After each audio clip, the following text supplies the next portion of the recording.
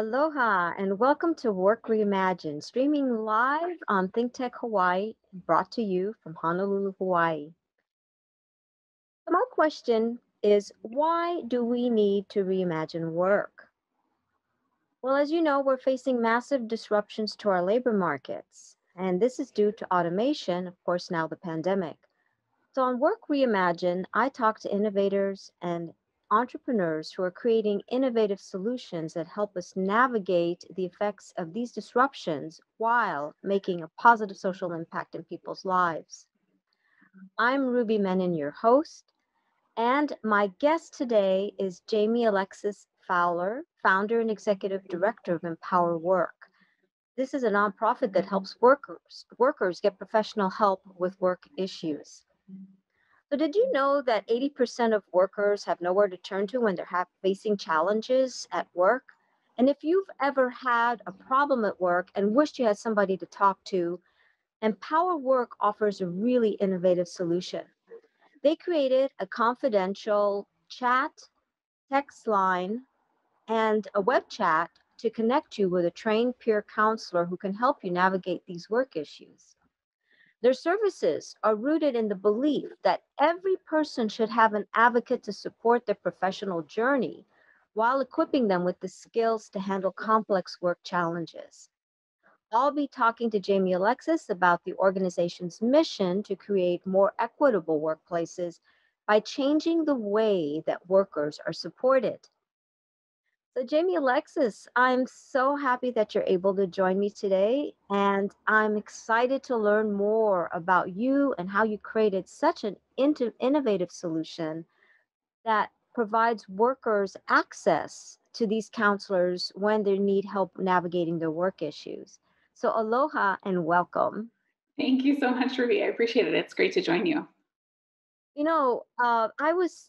When I started researching your organization, we got connected through a mutual friend. And I was thinking of all the times in my past HR career when I had wished there were people I could talk to, because when you're in an HR position and you're, in a director level, it's kind of lonely at the top and there's not too many people you can reach out to and talk to.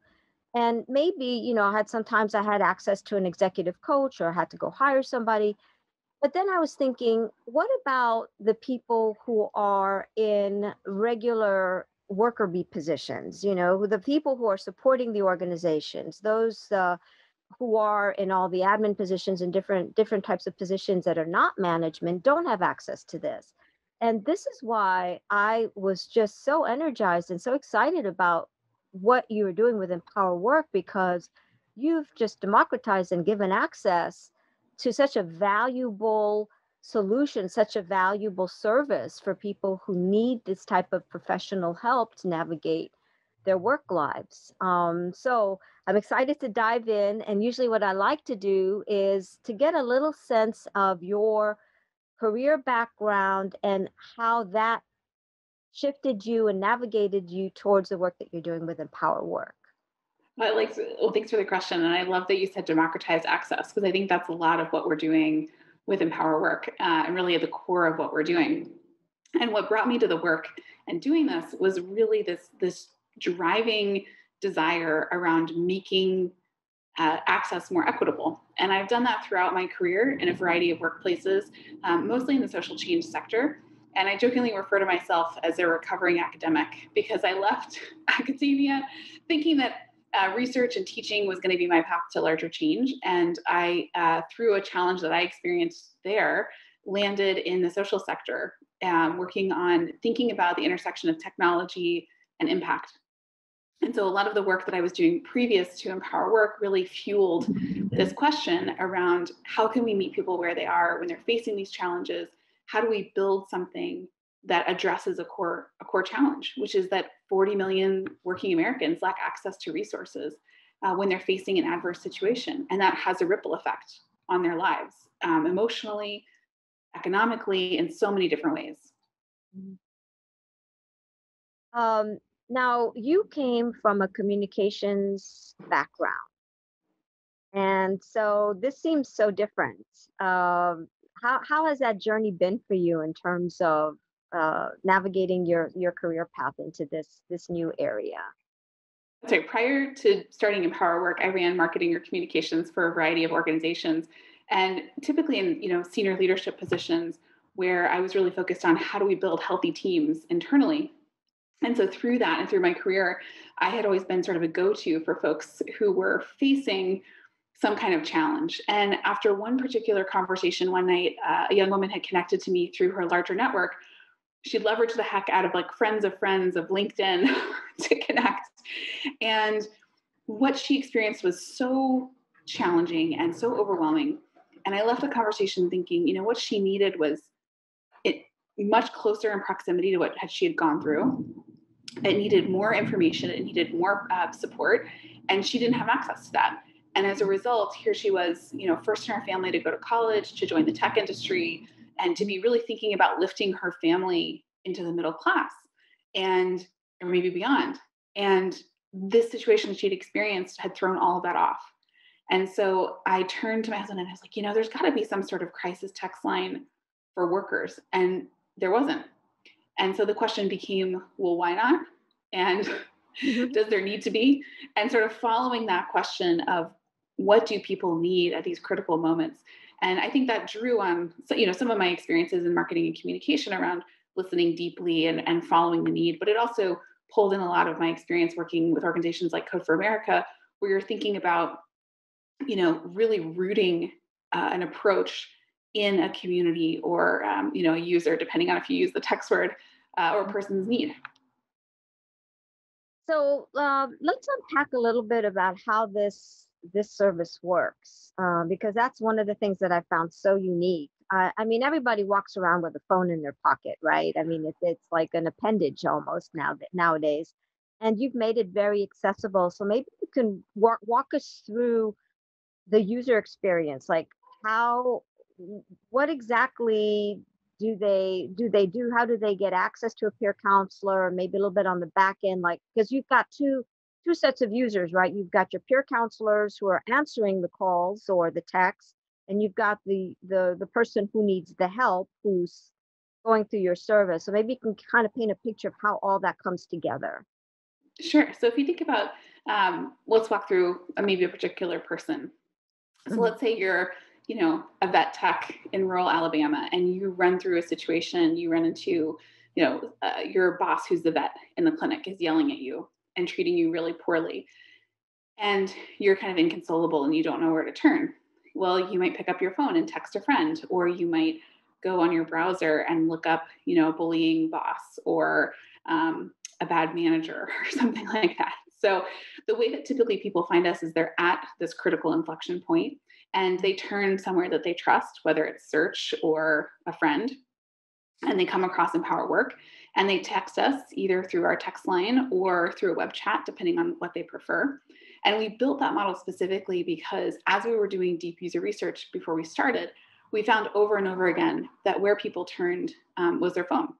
And part of that was that they're at work and they don't want to be overheard in their work environment. Or they're on their way home from work or to work on the bus and don't want to be overheard. So we built it really intentionally to create a safe space that made sense in terms of accessibility. There's nothing to download. There's no, there's not an app to download. You're immediately able to connect. And what that means is that everyone gets connected to a real life person in under a minute. So we tell people that they'll get connected in about 2 minutes, but that ends up being about 60 seconds. And so through our back end, we're able to route someone to a real life counselor who's gone through 25 hours of training, who then creates space to through the situation with the person. So what's going on, what's at stake for the person, which might be they're terrified of losing their job. They don't want to, they're worried about paying rent, which are very real aspects to any situation that's happening at work. And then a potential path forward. And so that might be, for some people, oh my gosh, I've got to start the job search. I've got to think about what's next. For others, it might be, maybe if I have a conversation with this coworker, I can give them feedback and we can adjust what's happening here. And for others, it might be, gosh, every time this happens, I know I need to just like take myself for a walk around the block. What I think what we say is we root the approach in what's happening for the person. And the person who reaches out is the expert in what's happening to them. And we create the space for them to really find a path forward that works for them. I was curious because one of the things that when you start talking to somebody about something that you feel a little vulnerable about, there's always a trust factor. And I was curious about the trust issue in general. Like, do people feel comfortable just anonymously texting and not knowing like who's on the other end? And have you discovered that there's any education or something that you've got to do around the whole trust model and being able to convince people that it's safe and secure and all of that? Right, who's on the other end. Yeah. So we find that, for the most part, people are very trusting. Part of that we build into the process. In the introduction, we share, what empower work is, how we work, so that there's a level of trust building. Part of that is built into our process, so that as part of the training, volunteers learn how to establish trust really early in a conversation. And part of that has to do with marketing and information on our website. So we do see that folks, connect in with us, whether they come from a friend or, a workforce development partner or a community partner or just a Google search. People do their research ahead of time. And so in that user research that we did in building our site, we try to answer questions like who are the volunteers on the other side, ways that you can meet the volunteers, you can read blogs about their experiences so that you have a sense of, oh, okay, I know roughly who's going to be on the other end of this. And I know that they've gone through training. I know that they, have support from the Empower Work staff and the organization to make sure that they're vetted and trained and supported.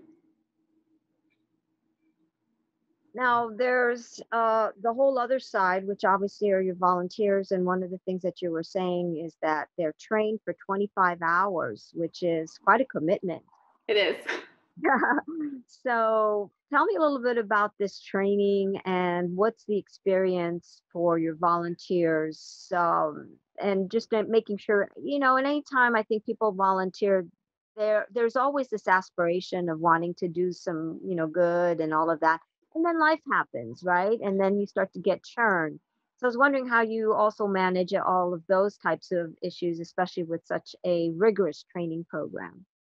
It is. It's a commitment. And what we find Yeah. is that our training is a pretty unique combination, the training and the volunteering, in that you get this opportunity to give back in really powerful ways. So in real time, people have this sense of, oh my gosh, I just changed a life, because, there was someone that a volunteer was helping someone a couple of years ago. And at the end of the conversation, the person who was being helped said to the volunteer, are you a fairy godmother for work?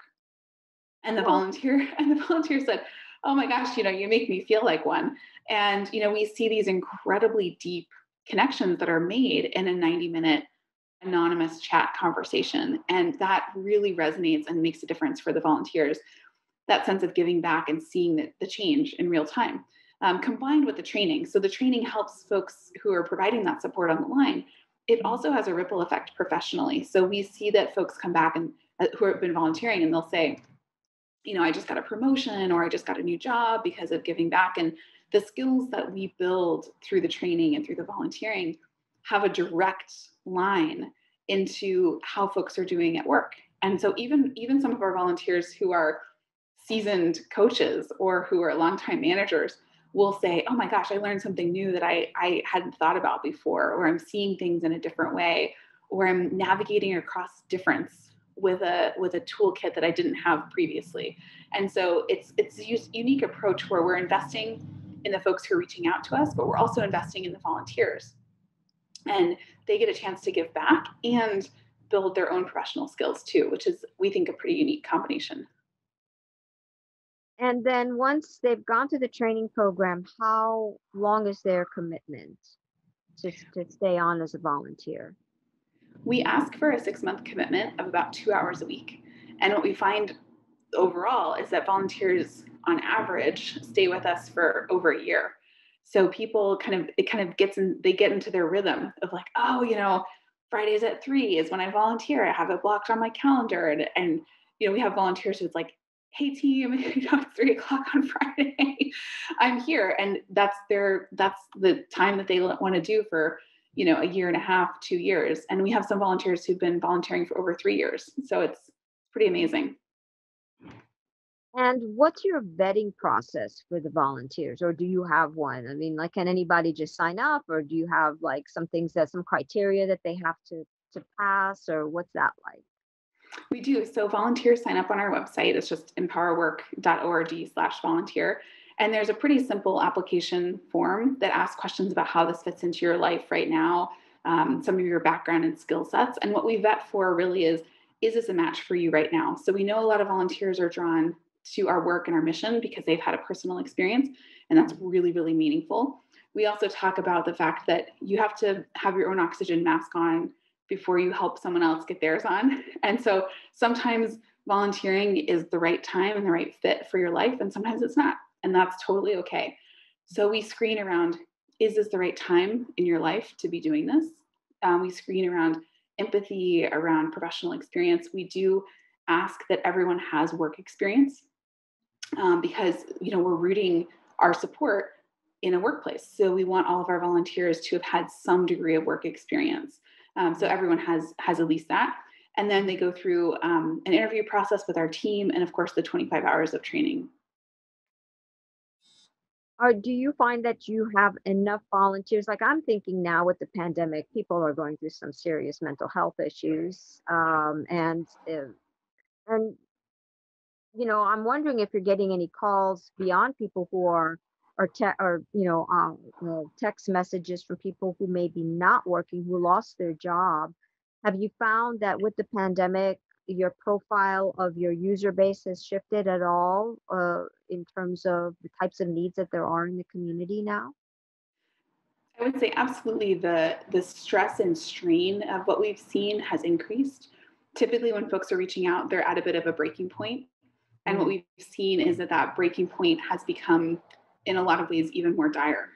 Where, when folks are reaching out pre COVID, we were seeing this combination of impact that was happening from a financial perspective, from a mental health perspective.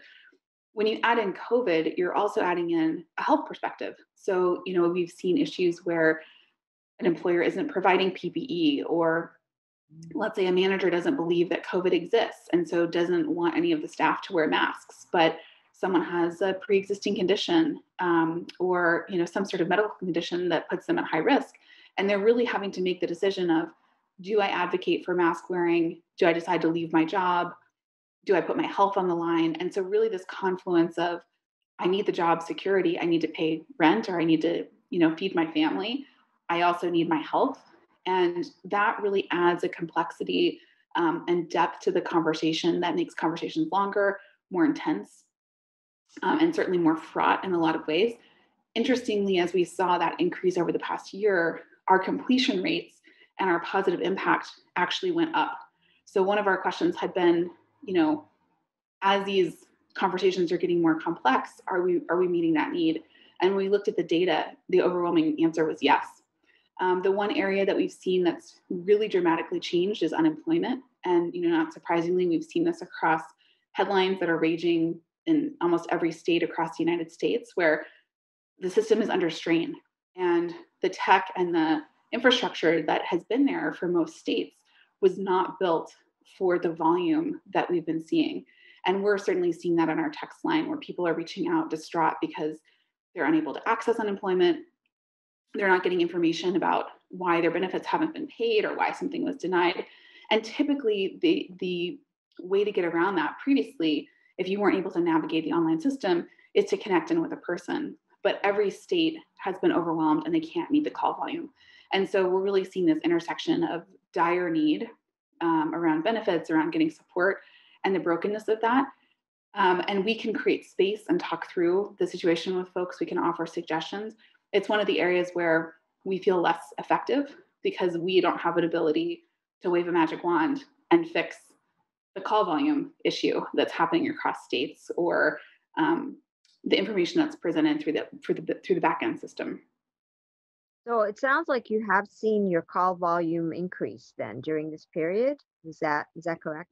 And do you That's right. have then the on the other side, do you have enough volunteers to fill the need, or do you need to have recruit more people? How's that been working for you? Well, we're always excited about having more volunteers. So if someone's watching and they're like, "Oh, I want to volunteer," I would say, "Yes, we would love to have you. That would be Uh, so great."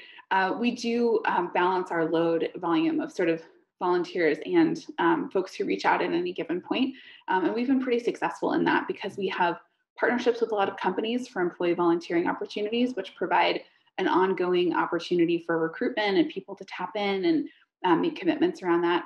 We've also seen that just organically, whether it's COVID or not, folks are typically looking for some sort of way to give back at any given point. And so we have a pretty steady volume of volunteers who sign up and are going through training and folks who are reaching out, and they roughly match. So we're growing on average in terms of people served anywhere from 15 to 35% a month. And the same is true on the volunteer side. Now, have you seen that you have to address some additional training needs for the volunteers to deal with some of these new issues that are emerging? Because you mentioned that, people are having a difficult time navigating benefits and the frustration of not being able to reach somebody at unemployment. Uh, is that something that you've had to address and like give additional training around, or how are the volunteers equipped or prepared now to deal with these additional issues that have been coming up as a result of of COVID? Great question. One of the benefits of the way that our training is structured, and I really credit our training director who's actually revised our entire training curriculum in the past year, which has been incredible. But one of the things, and co-designed it with volunteers, which has been incredible. But the piece that we find most valuable is that the core aspects of our training remain the same across issues. So you're Mm. listening deeply to what's going on for the person, you're creating space for them, you're asking powerful questions, and across issues, across challenges that are coming up, those core pieces really remain the same. The difference, I think, that you're speaking to around the issues that we've had to address are really around resources. Mhm. So, and that's less about training and more about the back end in terms of what we provide to volunteers. So, at any given point, if someone reaches a decision, let's say, "Gosh, I don't know how to file for unemployment. How do I do that?" We have a resource database that volunteers can tap into and provide information for the person. And so, really, the onus has been on our team around vetting those resources, putting them into the database, and then being able to surface them for volunteers, as opposed to training our volunteers. We want our volunteers to be focused on the human piece, on Yeah. listening deeply, on really creating that connection. And we can use technology and other tools to not have to worry about, like, how do I train someone on walking through unemployment when there are 50 states with different systems? Like, Right. not a good not a good use of training or time or human resources. Absolutely. I was curious. You mentioned that I wanted to talk a little bit about your funding profile. You're a nonprofit, so I'm assuming that you're writing grants and things like that. But it sounds like you're doing some other things also with corporate sponsors. So can you kind of paint a picture of like how do you navigate all of the funding issues so that you guys can continue to provide the service for free? Yeah, great question. So we are structured as a nonprofit because our goal is to provide support freely for vulnerable workers. So most of the folks that we support are marginalized or underrepresented in some way in their workplace and often financially constrained. So as a nonprofit, we're supported very generously by organizations who believe strongly in our mission, by individuals who chip in to help and say, yes, I believe in this change as well. And then we have folks who donate after use of our service, even if it's, $2, which is really, which is meaningful and makes a big difference. We have corporate sponsorships for employee volunteering programs, which have been tremendous. So a lot of companies are looking for ways to develop skills for their employees and offer engagement opportunities for their employees to give back. So we're a great partner for that. We Mm. also offer aspects of our training to companies as part of our earned revenue. So we don't provide our service to companies, we don't provide our text line, but we provide training. So the same skills that we help volunteers build, we also work with companies who want to provide those skills to their teams as well. So you're working with HR departments to be able to implement some of these training programs. Is that usually the route that it goes through? Yes, it depends on the company. Sometimes, it depends who the decision maker is. Maybe it's somebody who's a product manager who wants to deploy the training for their team. Maybe it's an Oh, HR leader. So it just depends kind of if folks want to build these kind of key coaching and support skills on their team. right. who the person is who wants to make that decision. Oh, that's really cool. And are you finding that most of your corporate partners are in California, or are you reaching outside into different states? They're really across the US. So we work with companies like Verizon or Atlassian or Salesforce as part of their employee volunteering opportunities through their platforms. Wow, that's amazing. I mean, I kudos to these companies that are interested in teaching their managers these types of skills. Obviously, it was something I had to deal with a lot when I was in HR. I was teaching managers how to be managers, and so it's nice that they're putting the actual the creating that space for them to learn these skill sets because they are super valuable. Because a lot of times, being a manager is all about coaching. It's Absolutely. having those same type of skill sets, the empathy, the listening, and not so much the tactical. I mean, the tactical has to be there, but where's the humanity also? And a lot of times Exactly. people forget about that. And sort of where's the training around being human, we sometimes say. Exactly. Because I think, a lot of people think, oh, it's the workplace. Like I can't be emotional. I can't bring myself to work. I can't show up authentically. And as a result, you lose this opportunity to connect and really hear what's going on for someone. And that humanness is really absolutely fundamental to relationships, to success, to moving things forward for a company or an organization. So one last question before, unfortunately, we're going to have to wrap. I wanted to find out with COVID, has those partnerships are they still pretty much intact, or have you seen any type of slowdown, or how's that impacted your participation with the corporate sponsors? Well, the corporate sponsors actually have increased, which has been great. A lot of companies have Oh, stepped up and said, this is a time when we want our employees to volunteer, and remote volunteering opportunities are more important than ever. So that's been fantastic. I think the challenge has been previously we had support through the earned revenue training I mentioned, as well as people donating after use. And very normally in an economic recession, that became a challenge for us. So we used to mm, have about 15% of folks donate after use, and that basically went to zero with oh, COVID. And that makes a big difference. And some of our philanthropic partners, from a foundation perspective, really focused on some of their existing portfolio instead of expanding amidst COVID. And so that mm, was a little bit of a challenge as well. I know a lot of nonprofits are going through that. And I think yeah, one of the challenges for so many is that the need has grown astronomically. And we've certainly seen that across Empower Work. And so our goal has been rising to meet that need. So we've been really focused on how do we support as many people as possible? How do we engage and train as many volunteers as possible? How do we take the insights that we're seeing from our data, from the trends, and surface those for larger change, and really just go all systems go at that? And thankfully, a lot of folks who care about our mission have stepped up to provide support to help us do that. that's really amazing because I mean, this type, like you said, this is such a needed service, especially now with just all the uncertainty that's going on, and humans don't do very well with uncertainty, so we need all the No, help we can get. Jamie, I wish I could speak with you for at least another hour. So this is such a fascinating topic, and there's so much to unpack around this. So if people want to learn more about you, they can go to www.empowerwork.org. Are there any other places where people want to connect with you that you'd like to share? that's really the best place. I would say our website is the place you can get help, volunteer, make a donation, connect with our team. Awesome. Okay. So we're out of time. We'll need to wrap it up. I'm Ruby Menon, and this is Work Reimagined on ThinkTech Hawaii. And thank you all for being here. Please check back for our next show that will be on Wednesday, February 24th at 3 p.m. And until next time, please be safe, take care of one another. And Jamie, thank you again for being with me today. Aloha.